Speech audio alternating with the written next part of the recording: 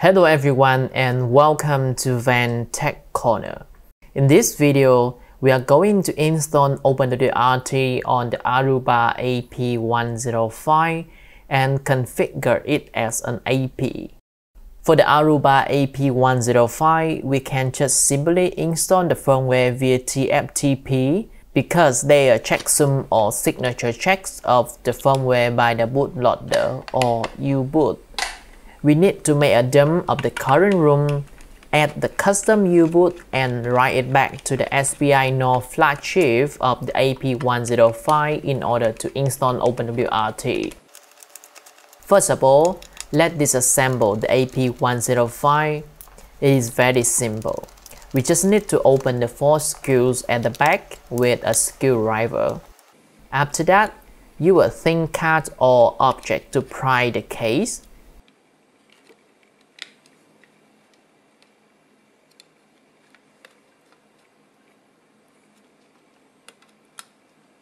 This is the wireless card of the AP-105.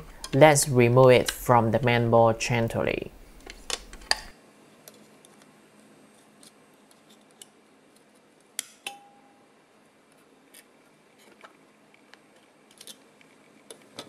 In order to access the flash chip, we need to remove the shield. I'm using a slotted screwdriver to do that.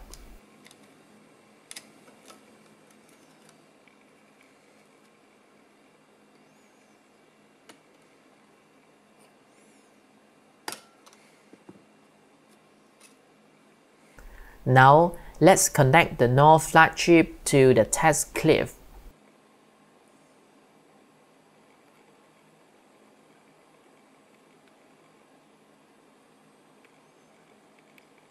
Since this is my first time using it, I will use a multimeter to check if all the pins are properly connected.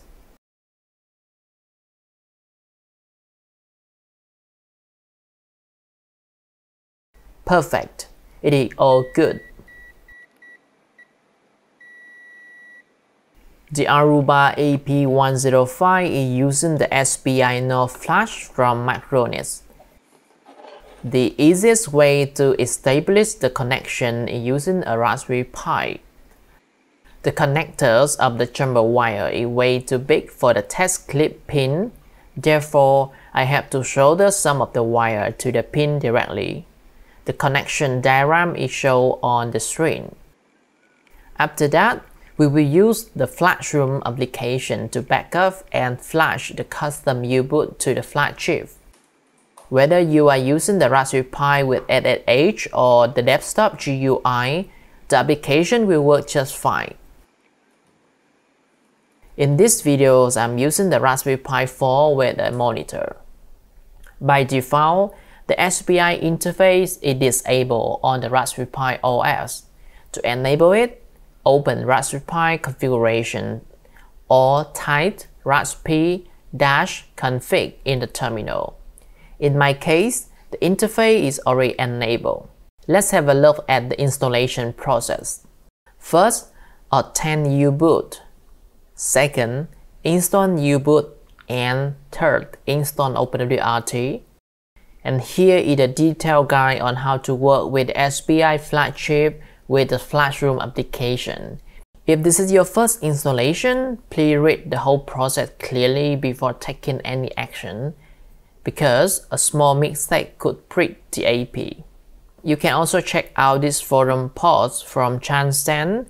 This post has a lot of useful information which will give you some ideas to get started with Flash Room and SPI Flash chip on the Aruba AP-105. Let's begin the uBoot installation. With this command, we are about to create a full dump of the SPI Flash. Before doing this, I will run ls/dev/sp to check if there is any SPI device. Great, we have 2 devices available, which will be good to go. Let's run Flash Room and see if the application is installed. If you see this message, it means the application is installed and ready to use. Let's copy the command and right-click on the terminal to paste it.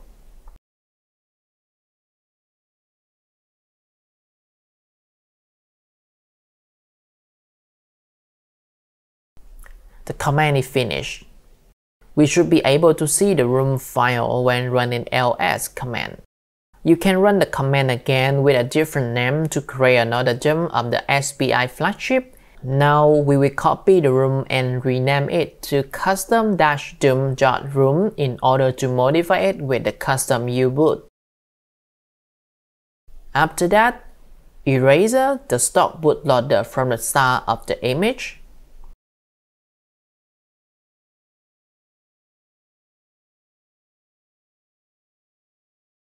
It is time to apply the custom uBoot to the image. Before that, we need to download the custom uBoot.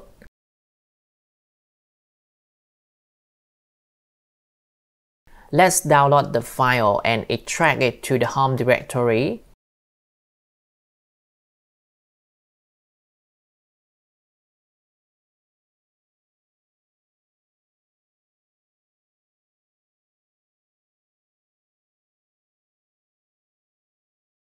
And then use dd command to apply the downloaded uBoot to the image or the room.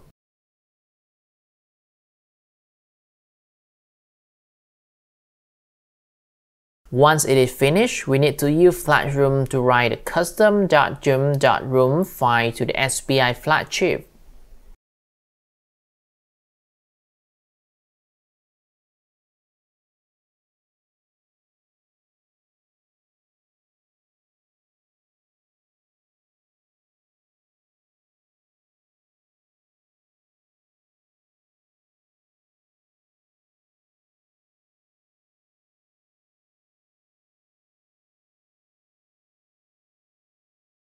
Perfect. The modified room is written to the flash chip and we can disconnect the test clip from the Aruba AP-105 and begin the OpenWRT installation. For TFTPD, we need to configure a static IP for the computer network interface and start the TFTP server on that interface.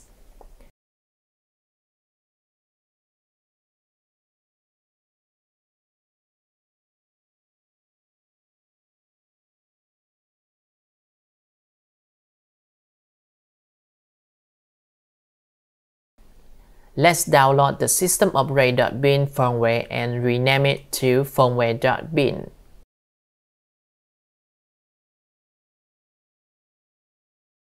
On the TFTPD64 application, select Browse and point it to the directory where the firmware.bin file is located. Double check the service interface. It should have the static IP 192.168.1.101 which we configured previously. At this step, if you have a console cable, you can connect the AP to the PC and monitor the installation process. I have a Cisco USB console cable and I will use Putty to establish the serial connection. As you can see from Device Manager, the console interface is COM4. Let's input the same on the Putty application. When everything is ready, we need to press and hold the reset button while plugging in the power cable. Continue to hold it until both wireless LED on the right side of the AP blink red. At this point, the AP will automatically download the firmware from the TFTP server and install OpenWRT. It takes around 5 minutes to complete. We can see the progress on the serial console. If you don't have a console cable, please wait for 10 minutes and everything should be ready by then.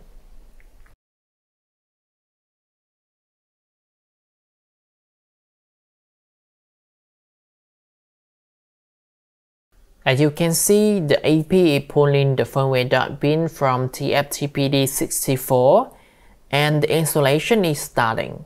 In my case, it takes around 3 minutes.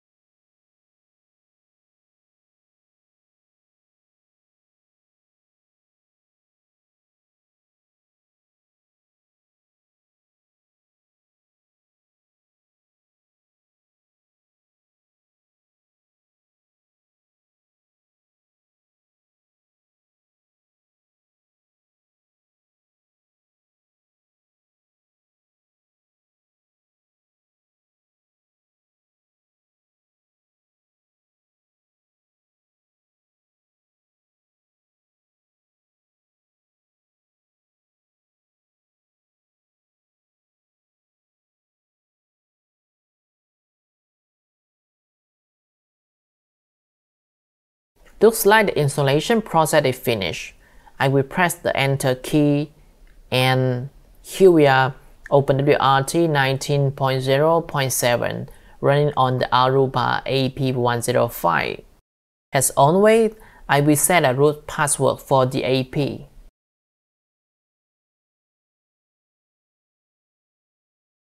We can see from the if command that the default LAN IP of the router is 192.168.1.1 and GSCP server is running.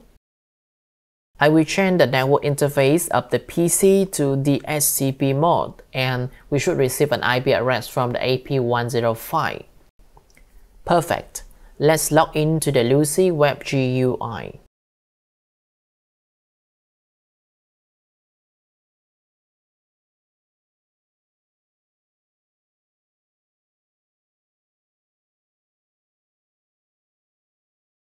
This is the first time in my life seeing the Aruba AP running OpenWRT. Now I will configure a static IP for the AP-105 and turn off the DHCP server. I have two network adapters on the PC. The main adapter is connected to the router, and the second one is connected to the Aruba AP-105.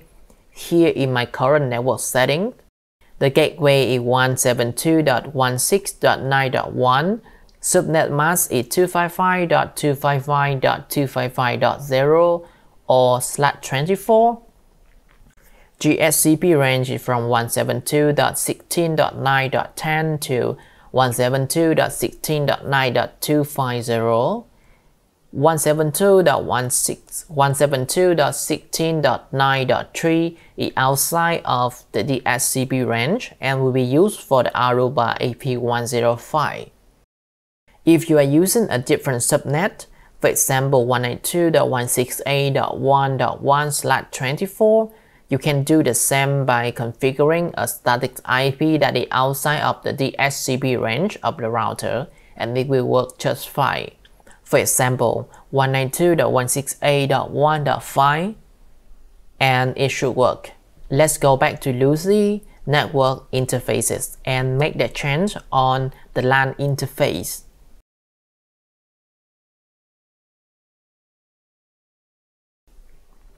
Make sure you turn off the DHCP server by tick the box, Ignore Interface. After click Save and Apply, we can disconnect the AP from the computer and connect the AP to the switch or the router. We have 80 seconds to do this. After that, open a new tab with address 172.16.9.3 to access the AP-105 web GUI and confirm the change before it automatically runs back to the previous setting. Now, let's go to Network Wireless to configure Wi-Fi. This AP had two radios, the 2.4 and the 5 GHz radio. Let's enable it and configure one by one.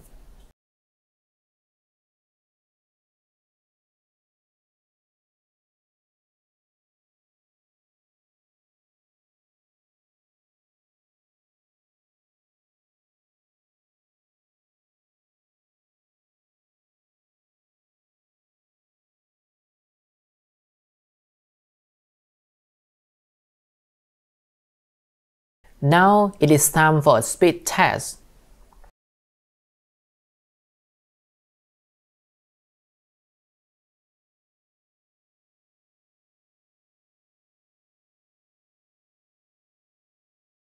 Perfect. With the phone nearby the AP, we have 175 Mbps download and 135 Mbps upload. This speed is faster than the stock firmware. I will run another two tests with bmon application to see the throughput for the Ethernet 0 port and top command to see the CPU uses. The first tests were made with the phone 1 meter away from the AP.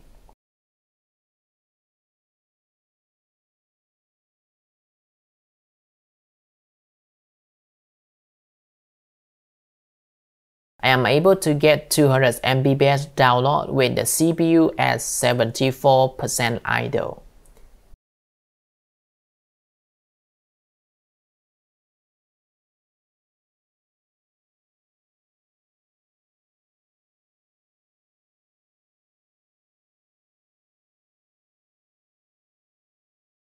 At 5 meters away from the AP, I am able to get 150 Mbps download and 130 Mbps upload.